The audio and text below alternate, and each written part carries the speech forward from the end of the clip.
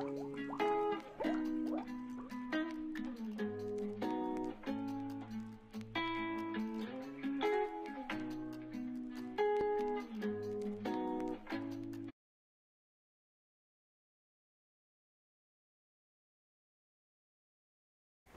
Tuesday morning, September 28th, and I'm Taryn Hostetter here with Dylan Clements for your morning announcement. The Gay, Straight, and Lions Club will meet after school on Friday, October 1st.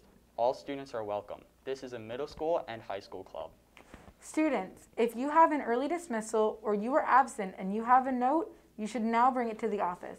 Also, please remember when your early dismissals are and come to the office to sign out. The Dutchman Loft is open for business Tuesday, Wednesday, and Thursday during first period and advisory. You must have a pass, and they also only accept cash. Attention sophomores, our fall candle fundraiser has started. Order forms and payments are due to Mr. Coleman no later than Wednesday, October 20th. If you have any questions or concerns about this fundraiser, please contact Mr. Coleman ASAP. And for the seniors, there will also be a class meeting during advisory in the auditorium. Please check in with your advisory teacher before making your way to the auditorium. Hola chicos! Application for Spanish Club officer positions are due by Thursday, September 30th. Remember, anyone can apply, not just previous club members. See Profe for applications. A representative from the Big Brothers Big Sisters will be at lunch on October 4th to talk to any interested students about mentoring opportunities that will pair high school students with students at the elementary school. The group will meet twice a month to do activities facilitated with the BBBS staff members. This opportunity is a great way to earn volunteer hours, boost your resume, and also make a positive difference in a child's life. Make sure to stop by the table at the cafeteria on Monday the 4th if you are interested in learning more or getting involved. And here is a message from Mr. Gross. Good morning. This is an announcement for our AC seniors.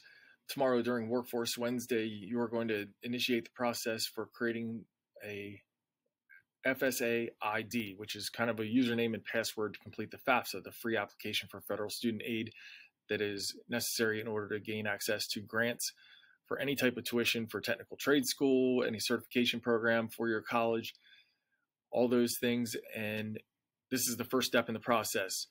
You're going to need your Social Security number, know your personal cell phone number and have access to your cell phone during this time, and also a personal email account, not your school email. This will begin the process for you. The FAFSA opens on October 1st.